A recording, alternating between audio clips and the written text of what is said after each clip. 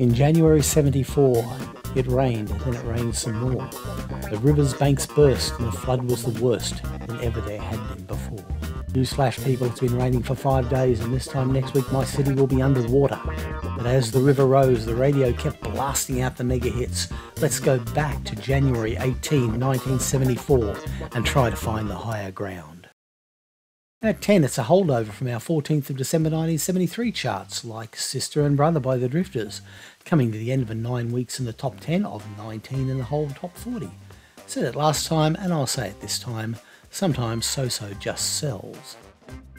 9 is an interesting cat and Charlie Rich, a guy who started out on Sun with Roy Orbison and Johnny Cash and made a decent fist of the old rock and rollery before veering into country, where he became one of the most reactionary voices and, legend has it, meanest drunks in Nashville.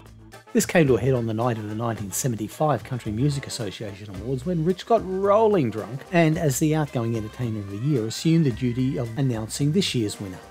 He began with, "And the winner is," took the envelope out of his pocket and set fire to it. The audience tittered nervously while Rich gave up 20 seconds of dead air before uttering, "My good friend, John Denver." Rich was banned from the awards for life. A young Tom Waits toured with Rich when he was just starting out and always spoke very highly of him. Rich was a superb pianist and always felt like he was a frustrated jazz musician. Late in his career he sobered up and actually did make a jazz album, which the notoriously fickle jazz critics all seem to love.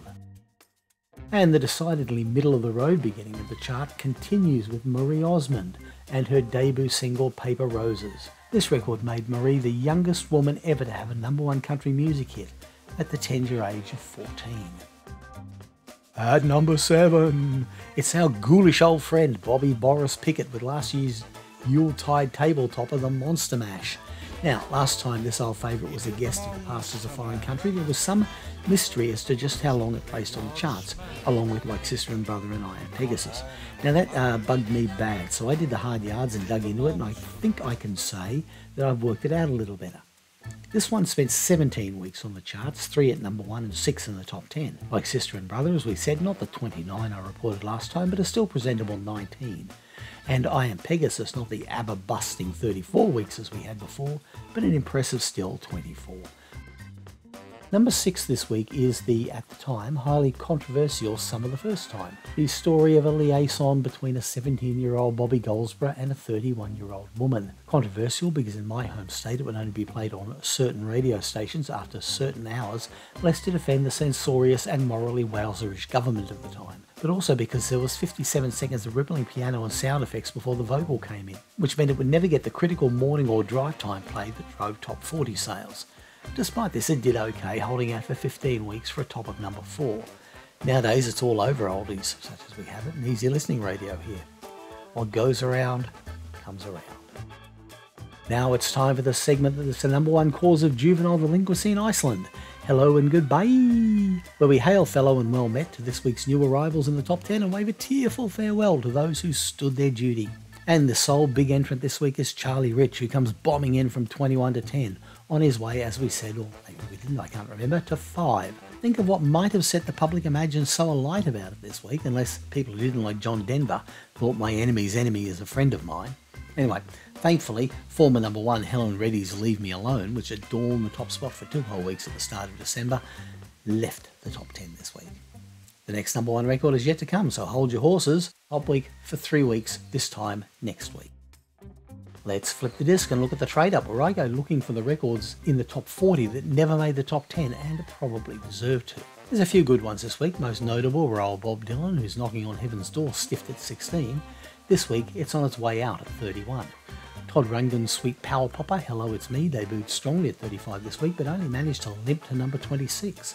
The other, lesser-known entry is Looking Glass's catchy as hell Jimmy Loves Marianne, which I remember my 9-year-old brain thinking, this is going to be a #1 for sure, but it only made number 14. What did my 9-year-old brain know? Listening to it now, the singer is a bit mumbly and maybe that cost it, but the horn arrangement still sounds sweet as a nut after all these years. 5 is Elton John with the title track to his Goodbye Yellow Brick Road album. 1973-74 was the peak period for John's popularity here in Australia. I vividly recall I was staying at my grandparents' house on Bribie, which turned into an extended vacation because of the floods, and my older cousins who were there at the time as well made the long and bumpy trip into Caboolture to buy the album, only to find out when they got it home that my grandparents didn't have a record player. So they prevailed upon the very nice lady who lived behind our house. She wasn't married and lived with her longtime friend who was another lady. I didn't figure that out for years. Well, I was 9 years old at the time and not a very worldly child. They were famous because they used to have bulldogs, and once they had a birthday party for their dogs and Women's Weekly came out and did a story on it anyway. We all sprawled out on the carpet with the lovely ocean view and played the album. The older cousins were very much impressed. I probably just played with the dogs. Well, the single never did make number 1, stalling at 3, but it's not surprising because this week's charts features a very large number of 5 songs that were one or another time holders of the number 1 spot, 3 of them for just a solitary week. Plunging back into the countdown, this time with reasonable certainty at 4, it's next week's number 1, The Lord's Prayer by Sister Janet Mead. The record is just what it says on the wrapper. It's the Lord Prayer sung to a very contemporary rock arrangement with lots of twangy synths by a sister who wasn't a sister like Aretha Franklin is a sister, but an honest-to-God nun. A nun from Adelaide, as it would happen. This is a pretty interesting record. It was a B-side for a start, and it got to number 4 on the US Billboard Hot 100, becoming the first Australian single to sell 1 million copies in the process. She cut an album too, that made the top 20. And what became of Sister Janet? That's none of your business. Well, strictly speaking, it was none of her business because she went back to the business of being a nun. She did work on a few projects later in life, but they were mainly limited release Christian projects. But probably even more important to her than being a nun at number 1 was her later work with helping the homeless, for which she was recognised as South Australian of the Year in 2004, and there was genuine sadness right across the community when she died in 2022. I'm so impressed by Sister Jan, I'm going to break a only once before broken rule and make her only the second person after Engelbert Humperdinck to be put in the Righteous Bojambo Hall of Fame by solely appearing in an episode of The Pastors of Foreign Country. That's a hard act to follow, and follow it we must. And it's Heartbeat, that's a love beat by the DeFranco family that does so, coming in at number 3. It'll be the record that knocks Sister Jan off number 1 after spending 3 weeks at number 2, then another 3 weeks in that penultimate position, before it is in turn knocked off after a week by Farewell Auntie Jack, which is yet to debut. The DeFrancos were the pride of Port Colborne, Ontario, and according to Kent, this was the 44th biggest hit in the old hometown. By me, it is at most the 130th, about the same magnitude as Hello Goodbye. This means nothing, of course, but I can't remember thinking it was pretty grouse when I heard it on the radio back in 1973-74. Yeah. It's time for number 2, and it's another former 1 week number 1, 48 Crash by the fantastic suziquatro. I'll see Susie next year when she comes out. Susie's been to Australia so often, she's now spent more days on tour here than our current Prime Minister has spent in the country since he became Prime Minister, all too long ago. Only ABBA had more number 1s in the hometown in the 1970s, and Susie Q's 3. Rod Stewart and Carpenters also had 3. Lyrically ridiculous, not quite so much as her magnificent Can the Can. Despite Susie's protests, this is glam rock in excelsior Dio. Written in part by a bloke from just up the road from me, Mike Chapman from Nambour, this is one of Susie's essential records. I just love the hell out of her, and I can't see a time when my day will not be made better by hearing and screaming along to one of her records. In The Great Gatsby, the desperately deluded Gatsby tells Nick, "You can't repeat the past?" Why, of course you can. Why bother? Daisy was never going to leave Tom. Screw you, Gatsby. We're not only going to repeat the past, we're going to improve it with Fowl's Fantastic World of Facts. It's Fowl's Fantastic World of Facts. Biggest rise this week is Perry Como's For the Good Times, up 13 from 30 to 17 in only its second week. For all the huff and puff though, The Good Times didn't last and it only got to number 8. Bummer. Biggest faller this week is a song that I, as a glam rock tragic, simply adore. Barry Blues Dancing on a Saturday Night, down from 24 to 32 after a top of number 2, denied by I Am Pegasus from its richly deserved glory. The highest debutante this week is way down at 35 with the aforementioned Hello It's Me by the impossibly multi-talented Todd Rundgren. And our longest chart denizen this week would be Let Me Be There by that bonza little Sheila from South Yarra, Olivia Newton-John. Another one that only made number 2. In the USA, with the nation pondering the whereabouts of 18.5 minutes of missing tape, the number one record was, spending a solitary week on top, The Joker by the Steve Miller Band. In the UK, it was still the mighty Slade with Merry Christmas Everybody, still decking the halls after a marathon 5 weeks. This time last year, it was a pre-funky Michael Jackson with the frankly horrid yet somehow unavoidable Ben, and in 1975 it was a similarly horrid You're My World by Daryl Braithwaite, who, as a king of pop in waiting, really should have known better. And the number one-iest album in town, come on, you can tell by the thumbnail, was Hot August Night by Neil Diamond. Diamond monopolised the number one spot for the next 3 months, both with Hot August Night and his Jonathan Livingston Seagull soundtrack, the album where possibly he started to take himself a little too seriously. This week we have records that spent a cumulative 11 weeks at number 2 without ever making number 1, so I thought we might look at the biggest hits we've seen so far that never got any higher than number 2. So far we've had 115 records that meet that criteria, and the 12th biggest hit amongst them was Beat It by Michael Jackson, which spent 4 weeks at number 2 in 1983, surrounded by serial number 1 spot hoggers Total Eclipse of the Heart, Flashdance and Australiana, which between them spent 21 weeks at number 1. Next is Love is a Battlefield, which spent 2 weeks in the posterior position behind that man Michael Jackson and his Thriller in 1984. Skyhook spent 5 weeks trying to get to the top with Ego Is Not a Dirty Word, as January by Pilot enjoyed a 9-week stranglehold on the top. Doctor and the TARDIS managed a high place despite a solitary week at number 2 behind Robert Palmer's Simply Irresistible. 6 weeks at number 3 may go some way to explain in the high ranking.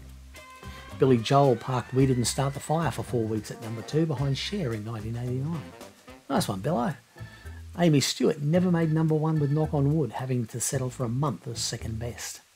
Dutch group, the George Baker Selection, had a great 1975, putting Paloma Blanca in the top 10 for an age, including 3 weeks at number 2. The actual Beatles spent a singular week at number 2 with I Saw Her Standing There, which did manage a long spell in the 10 nonetheless. Our favourite hirsute Swedish knuckleheads, Europe, spent a month at number 2 with The Final Countdown. Chrissy Hine purred and slurred Brass in Pocket all the way up to number 2 for 4 weeks, throughout which they twice surrendered the spot only to come back, but they couldn't break Split Enz' invincible grip on the top. Celebrated dunderhead Michael Bolton's interminable How Am I Supposed to Live Without You bombarded the top spot for 3 weeks in 1990, but could not dislodge Sinead O'Connor's mighty Nothing Compared to You, one of the greatest number 1 hits of all time. And the song that by far spent the longest at number 2 without ever making number 1 is Phil Collins with his, well, I was going to say it was bland and wishy-washy, but then I just said Phil Collins, so that would be both a tautology and a pleonasm. His cover of A Groovy Kind of Love, which spent 7 weeks sitting behind U2 and Bobby McFerrin. The only records to have spent that long or longer at number 2 are She Loves You by the Beatles, 7 weeks at 2 and a week on top, similarly for SOS by ABBA, and 2 9-weekers, Bohemian Rhapsody, which was knocked off number 1 and then spent 9 weeks at number 2 behind Fernando, and You're the One That I Want, which spent 9 weeks at number 2 and 8 weeks at number 1. Well, now that's out of the way, it's time to call on the crazy monk who's drunk on the funk who'll drum us into number 1, Monty the Safety Monkey.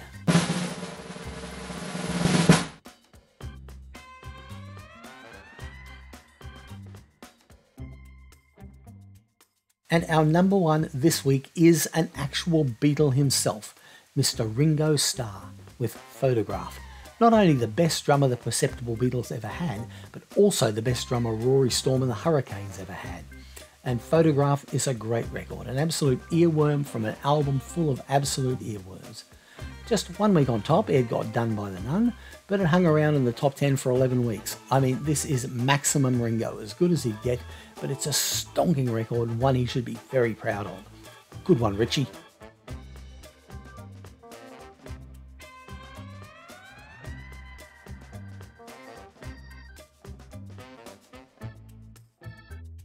And that, my adorable friends, is how the cow ate the cabbage this week, as the waters rose and calamity arrived to engulf my little town. It seems inappropriate to say if the good Lord's willing and the creeks don't rise this week, because the creeks did indeed rise and 16 people died along with 8,000 homes destroyed. So, usual sign-off notwithstanding, rest assured that we'll be back with a new instalment next week.